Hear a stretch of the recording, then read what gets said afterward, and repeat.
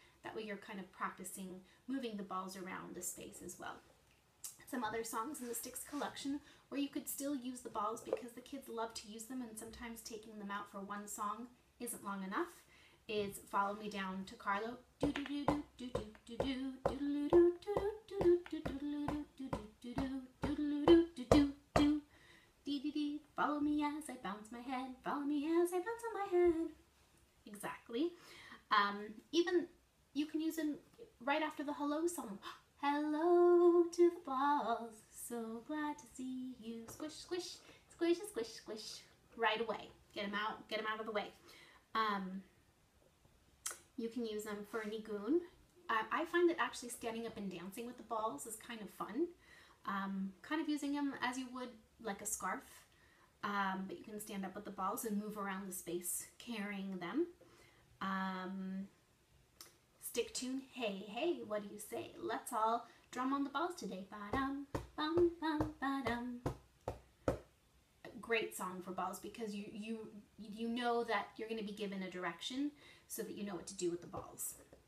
So I hope that's a little bit helpful of how to use balls in music class. Miss Deirdre is our ball queen. She loves to use the balls. She has great ideas.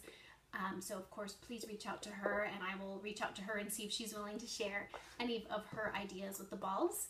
And just have fun with them. Try them out. If it's getting too out of control, you know, put that little ball in the bag, put that little ball in the bag, put that little ball in the bag, put that little ball in.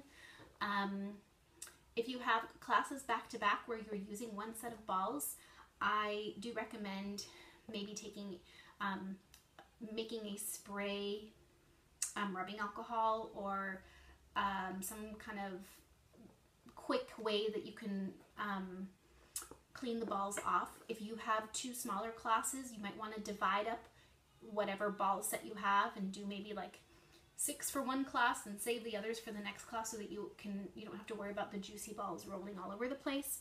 And if you have time, of course, just take them to the bathroom, put them under the sink with a little soap and water. It might be a little damp. You can bring a towel with you to kind of towel them off, but I know in between classes you're doing other things. So I hope that's a little bit helpful with the balls.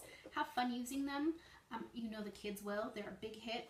And if you need more help on classroom management with the balls, or if you have any great ideas, please let me know.